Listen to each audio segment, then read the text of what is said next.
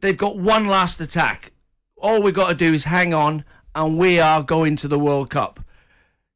Please kick it out of play. Oh, it's brilliant. Yeah, great tackle. Brilliant great tackle, Harry Wilson. Oh, and they've just kicked him off the pitch as well. Bit of controversy. Over there. Exactly what they wanted. It's going to be a free kick for Wales. Yep. Don't Take Me Home. You can hear that anthem from the Welsh fans. They made famous during Euro 2016. They've qualified for the last 2 European Championships. They are about to qualify for their first World Cup since 1958. The average house price in the UK was $2,500. You could get a pint of beer for 10 pence, a loaf of bread for 4.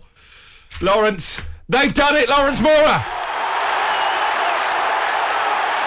Wales won, Ukraine nil. Scenes of pandemonium as Wales qualify for their first World Cup in 64 years.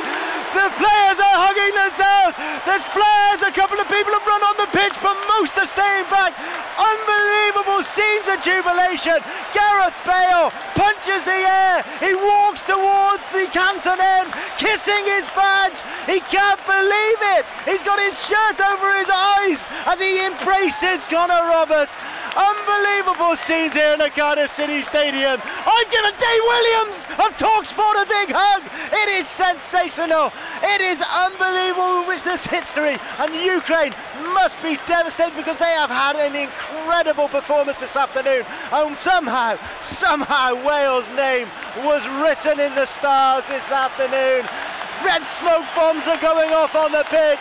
To everybody on their feet, including the Ukrainians, who are applauding their players as they make their way to the far corner of the Cardiff City Stadium. In my lifetime, we've never seen it. There are tears. I can see grown men in front of me hugging each other.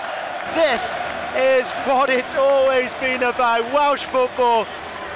This will be etched into history. The likes of Neville Southall, Dean Saunders, John Toshak, Ian Rush, they never made it to a World Cup. But Gareth Bale, Aaron Ramsey, Joe Allen and Wayne Hennessy, their names will be etched into Welsh folklore. Wales 1, Ukraine 0. The 64-year wait is over. Dean Saunders, sum up your emotions right now. I just can't believe it. I mean, it was written. I mean, you've got to say Ukraine. I mean, to lose like they've lost today, they didn't deserve to lose today. We were lucky, and maybe it was written. But I have to say, you can go back to Brian Flynn, who brought the young players through. John Toshak, give him a game. Gary Speed, well done. He played his part. Chris Coleman played his part. Ryan Giggs played his part, and Robert Page now has taken the team, the country, to the World Cup. There's only 3.5 million of us, and we ain't got that many players to pick from.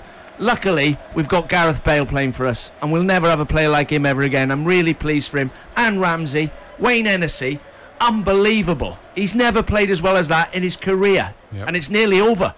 I don't know about you, Darren Ambrose, but that speech from Dean Saunders has just given me goosebumps. Absolutely outstanding. Well, I mean, it's been a part. You know, we've always been the underdogs. We've always been. Every time we got drawn in a group, it was Germany and Holland, Germany and Belgium, and the winner goes through. We always had groups of 4, and now it's been made a bit easier. We've now got a team that can play against anybody. And if you looked at Scotland, struggled against these, you can see why. Yep. They were brilliant. Zinchenko today, how he's on the losing team. Yarmolenko, how he's on the losing team, I do not know. But they could have got a penalty, and you've got to say commiserations. They've had enough pain, and that's going to, hurt them. But it's a game of football. We've won, and we're going to the World Cup. Yep. We're all going to celebrate. Lawrence, just sum up what's happening in the stadium. We can see on our monitors the Ukrainian fans, many of them holding flags above their heads. Their players are in tears. They've been through so much emotional turmoil with what's happening back home and the emotions of that victory against Scotland. And tonight, they didn't deserve to lose, did they? Yarmolenko currently saluting those Ukrainian fans. Oh, right now, they're doing the Iceland trap with their fans, and every Wales fan in here has joined in with that to pay tribute to the Ukrainian players and what they have put themselves through today. They have been so unlucky. Another day they would have won this game. We have Ukrainian fans in front of us who were obviously maybe players, family, or invited guests who were mixed in with the Wales fans. And there are hugs between the two sets of fans here. There are things that are bigger than football, and Ukraine have done themselves so proud.